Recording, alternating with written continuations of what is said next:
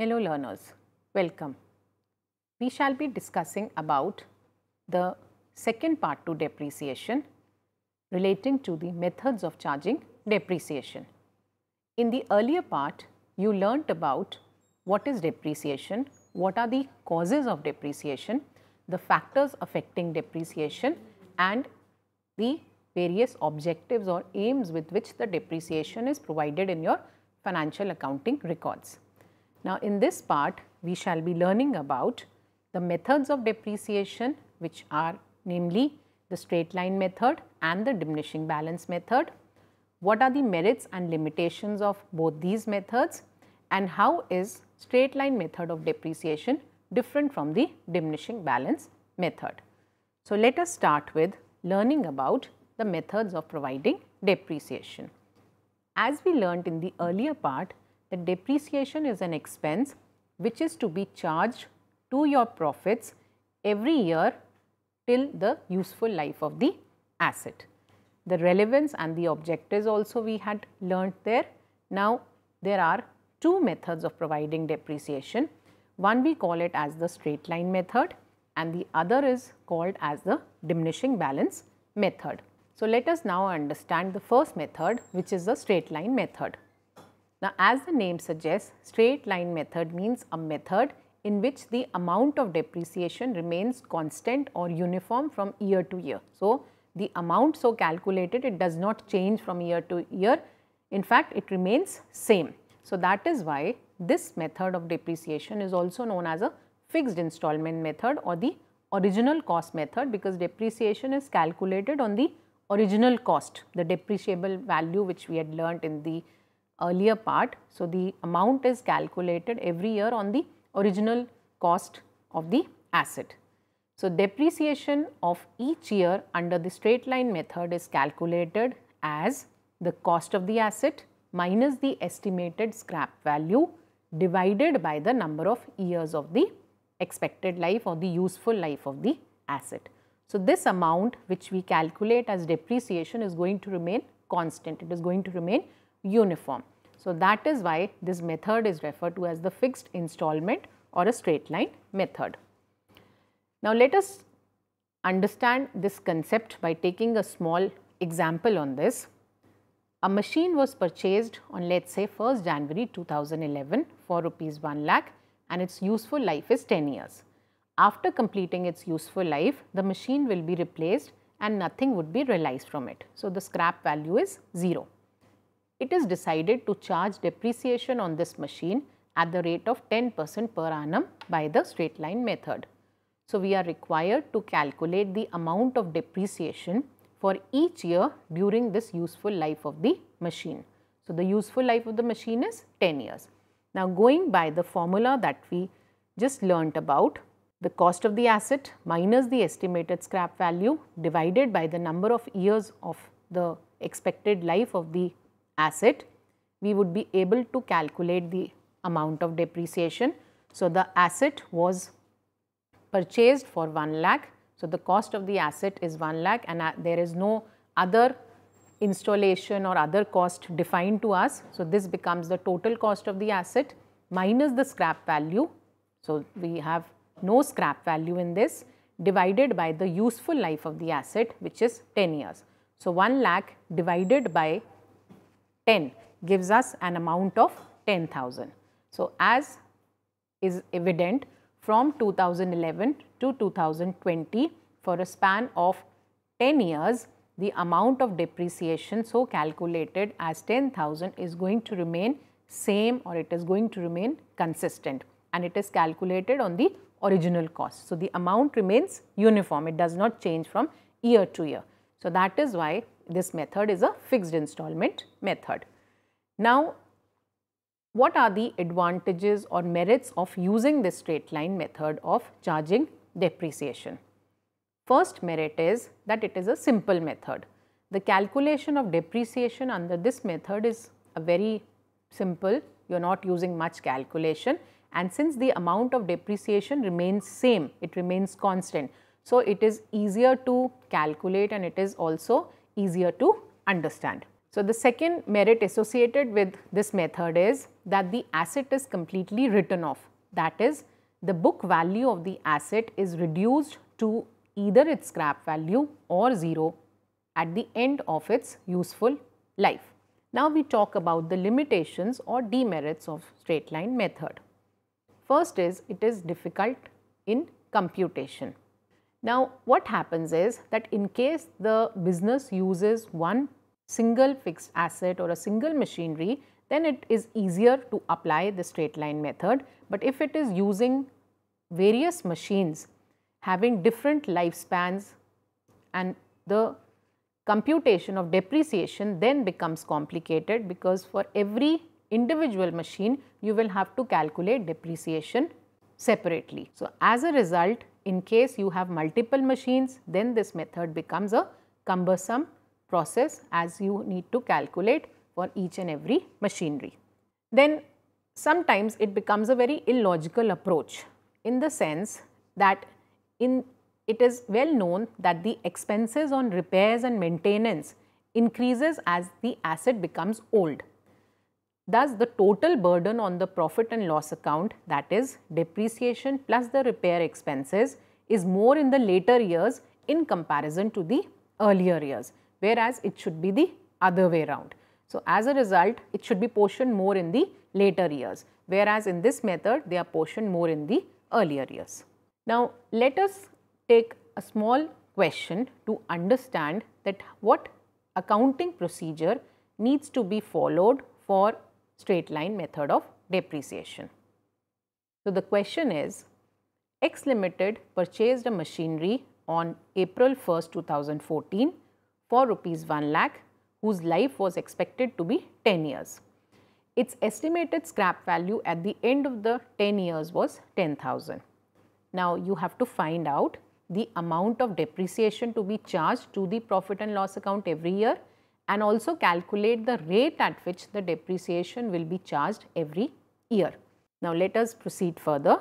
Now, the calculation of the amount of depreciation would be the cost of the asset minus the scrap value divided by the estimated useful life of the machinery. So, the annual depreciation would be, the cost is 1 lakh minus the scrap value, that is 10,000, divided by the useful life of the asset, which is 10 years. So, the amount turns out to be 90,000 divided by 10. So, 9,000 becomes a uniform amount, a consistent amount, which needs to be charged to depreciation as on annual basis. The rate of depreciation would be the annual depreciation amount, which we just calculated as 9,000, divided by the cost of the machinery, which is 1 lakh in our case, and this has to be expressed as a percentage. So, multiply by 100. So, the rate of depreciation turns out to be 9%. Now, let us proceed further and take an example on the accounting methodology. So, Salman and Usman Bros acquired a machine on 1st July 2012 at a cost of rupees 70,000 and spent another 5,000 on its installation. The firm writes off depreciation at 10% on straight line method. The books are closed on 31st December every year, and we are required to show the machinery and the depreciation account for the 3 years. So, this question will enable us to understand that how the accounting part has to be recorded in the financial books of accounts. So, here we would be preparing the machinery account and depreciation account to record our entries in both the ledger accounts. Now, let us start doing the question. First, we are required to calculate the annual amount of depreciation to be charged every year to your machinery and the depreciation account. The cost of the machinery as stated in the question is 70,000 rupees plus the cost of installation, that becomes the total cost of the asset, which is 5,000, and 70,000 plus 5,000 makes us the cost of the machinery to be 75,000. The rate of depreciation as defined is 10%. So, the annual depreciation would be 10% of this 75,000, which is 7,500. So, for the next 3 years, we would be charging 7,500 because the question asks us to prepare the accounts for depreciation and machinery for the next 3 years. And since we are following the straight line method, so the amount of depreciation of 7,500 is going to remain a uniform. It is not going to change. It is going to be remaining the same for the next 3 years. So now let us learn how to prepare the machinery and the depreciation account. So machinery account is a ledger account with debit and credit side. So the first journal entry that you will be making is on the date when you buy the asset. So when you buy the asset, the procurement price is 70,000. So the accounting entry becomes machinery account debited to bank account. So as you can see in the machinery account, on 1st July 2012, to bank account 70,000 and you are incurring another 5,000 for the installation. So again machinery account debited to bank account for the installation amount, that is 5,000. Now since depreciation is charged at the end of the year, so on 31st December 2012, we would be charging the depreciation. And since this machinery was purchased on 1st July, so in 2012 we would be providing the depreciation for only 6 months and not for complete 12 months, because we have procured the asset on 1st of July. So for 6 months the amount would be 75,000 into the rate of depreciation, that was 10%. So multiply by 10 by 100 and multiply by 6 months, so 6 by 12. So the amount turns out to be 3750, and the accounting entry that we have made is depreciation account debited to machinery account. And every year we need to close the books of accounts. So we will close the machinery account by calculating the carried down balance, which turns out to be the balancing figure between the debit and the credit side. So 75,000 minus 3750, it gives us a carried down balance of 71,250, which becomes now the opening balance for the next year. So 2013, 1st January, we will carry forward the balance of 71,250 rupees to the debit side of the machinery as to balance brought down, and again on 31st December we would be charging depreciation at the rate of 10% on the original cost. So 75,000 into 10 by 100, which is 7,500, and that will be charged for the complete 12 months. And again we would be closing the books of accounts, the machinery account on 31st December. So again the balancing figure of 71,250 minus 7,500, which gives us a balancing figure of 63,750, and we will close the accounting record. Same way for the third year, because the question says that you have to prepare the machinery account for the next 3 years. So again in 2014, the same procedure would be followed. We will bring the balance from the previous account, which stands at 63,750. Again on 31st December, we would be providing depreciation on the original cost at 10%, which we have calculated as 7,500, and we will close the books of accounts by calculating the carried down balance of 63,750 minus the depreciation amount 7,500, and we get a figure of 56,250. So this is how you will be preparing the machinery account, and as you have seen that the amount of depreciation does not change, it remains same, it remains constant under the straight line method of depreciation. Now we would also understand that how the depreciation account is to be prepared. Now the accounting entry that we would be charging to depreciation would be the depreciation account debited to machinery account with the amount of depreciation that we are providing year by year to our machinery account. So in 2012, the amount of depreciation was for 6 months, and this has to be provided at the end of the year. So on 31st December, our accounting entry would be depreciation account debited to machinery account. So 3750, and this needs to be closed by transferring it to the profit and loss account. Since it's an expense of revenue nature, so every year it has to be transferred to the profit and loss account, so that we are able to ascertain our true profit and loss for every year. So this would be transferred with the entry profit and loss account debited to depreciation account for the amount of 3750.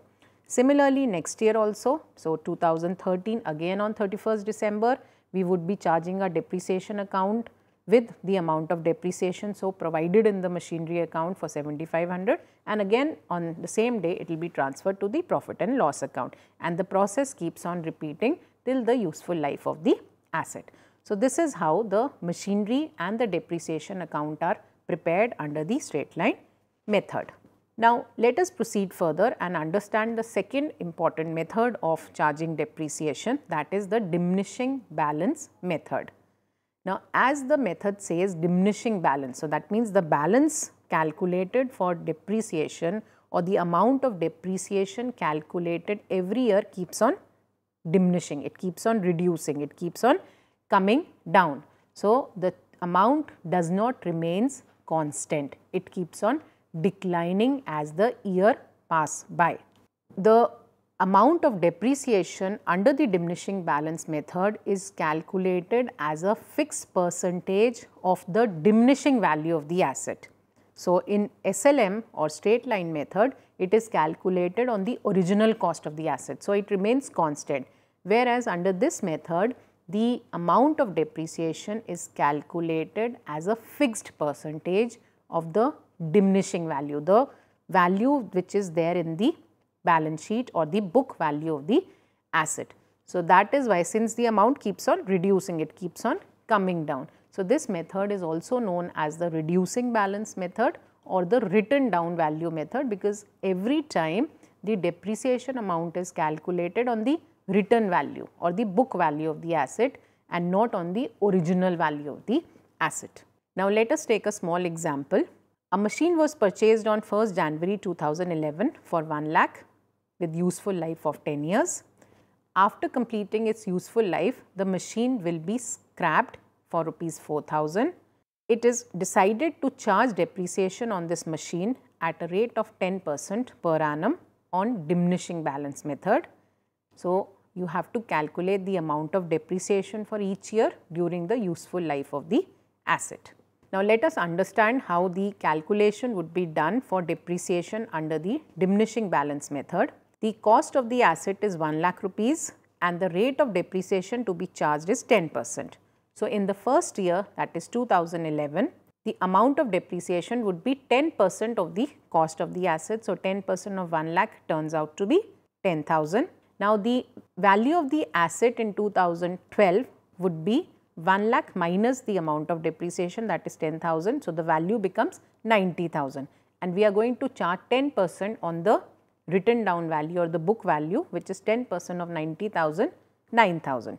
Similarly, in the third year, the value of the asset will come down by 90,000 minus 9,000, which is 81,000, and you are going to charge at 10%.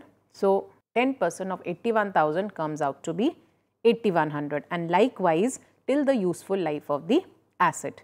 An important consideration to understand in this method is, as you can see, that the amount of depreciation keeps on coming down, it keeps on declining and it does not remain constant. What remains constant is the rate of depreciation that is being charged on the book value of the asset, whereas in the earlier method the amount of depreciation was constant, that was not coming down or it was not changing, it remained constant till the useful life of the asset. Now, the merits of diminishing balance method is that it has an equal burden on profit and loss account. So, the productivity of asset is more, hence its contribution to profit is greater. The cost that is charged to the profit and loss account in terms of depreciation in the initial years is greater, whereas in the later years the depreciation charges are less as repairs and expenses are more. So, it is a more logical approach that in the initial years the depreciation is less, whereas in the later years the repairs and expenses are more. Hence, the total burden, that is depreciation plus repair and expenses, is somewhat equal on the profit and loss account each year. But again, it is also having certain limitations or demerits.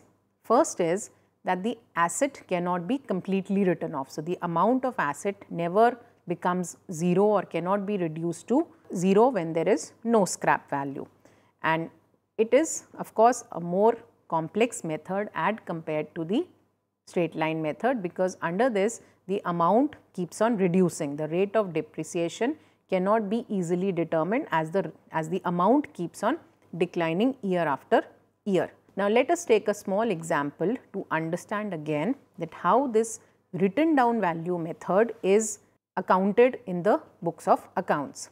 Let us take this example. Wisdom Enterprises purchases plant and machinery for 1 lakh on 31st October 2012. It decides to write off depreciation 20% per annum on written down value method. On 1st January 2015, purchases additional machinery for 40,000. We are required to prepare a machinery account up to the year ending 31st March 2015, and the accounting year here is taken from 1st April to 31st March. So, the depreciation is to be provided not on 31st December, but as per the accounting year which ends on 31st March. So, again we see that how the plant and machinery account would be prepared. So, on October 1st 2012, you are procuring the machinery for rupees 1 lakh. So, the entry becomes machinery account debited to bank account for 1 lakh rupees. And then since the depreciation is to be charged on 31st March, so on 31st March, we provide the depreciation. The rate of depreciation is already defined, which is 20%, but the calculation would be done from October 1st to 31st March, which gives us 6 months. So, we are using the machinery for 6 months in the first year. So, the amount of depreciation would also be calculated for 6 months. So, 1 lakh into 20 divided by 100, and for 6 months, so multiply by 6 divided by 12, it gives us an amount of depreciation of 10,000. And again every year these accounts needs to be closed. So, we calculate the carried down balance as the balancing figure between the debit and the credit side. So, 1 lakh minus 10,000 gives us the carried down figure of 90,000. Now, next year again on 1st April 2013, we bring forward the balance from the previous year, and our balance in the previous year was to balance brought down 90,000, and again we provide the depreciation on 31st March at 20%, now not on the original cost but on the book value. So, 20% of 90,000, which turns out to be 18,000. So, this becomes the amount of depreciation, and again we close the books of accounts by calculating the balancing figure, and we get a figure of 90,000 rupees minus 18,000 as the amount of depreciation, which is 72,000. Now, in the third year again we bring forward the balance from the previous plant and machinery account. So, on 2014 1st April, the balance brought forward is 72,000, and again in the same year on 1st January we are buying an additional machinery. So, again machinery account debited to bank account, and the amount is 40,000. Now, we have to calculate the depreciation for both the machinery, the new machinery as well as our previous machinery, and they are being used for different number of different time period. The first machinery is constantly used for the complete year, whereas the second one, which is procured only on 1st January, is being put to use from January, Feb and March, so for 3 months. So, accordingly depreciation amount would be calculated. So, again on the written down value of 20% on 72,000 plus 3 months we are using for second machinery. So, 40,000 for 3 months at the rate of 20%, and you calculate the amount. So, 20% of 72,000 plus 20% of 40,000 for 3 months, which turns out to be 16,400 as a total amount of depreciation to be charged for both the machinery. And again we close the books of accounts and we get the amount of 95,600. And the same would be brought in 2015 for 1st April, the same amount 95,600, and now on this we would be charging an amount of 20% of 95,600, which is 19,120, and we calculate the carried down balance, which is 76,480. Now, once we have understood the accounting methodology of recording the depreciation calculation in our books of accounts, next we learn about the distinction between how the two methods are different from one another. So, first is the straight line method and the diminishing balance method.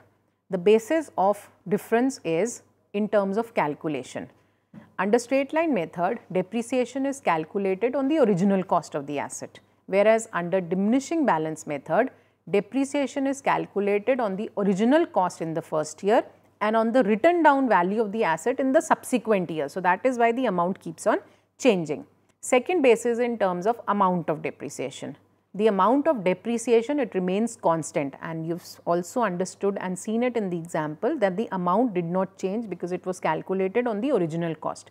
Whereas in case of the diminishing balance method, the amount of depreciation keeps on declining, it keeps on reducing year after year. The third basis is in terms of the value of the asset. The book value of the asset under straight line method can be reduced to 0 because every time you are calculating it on the basis of the original cost. Whereas in case of diminishing value method, the book value of the asset never turns to 0, it cannot be reduced to 0. The last basis of distinction between the two methods is in terms of depreciation and repairs. The combined cost on account of these two, that is depreciation, repairs, in the straight line method is lower in the initial years and remains more or less equal or higher in the later years.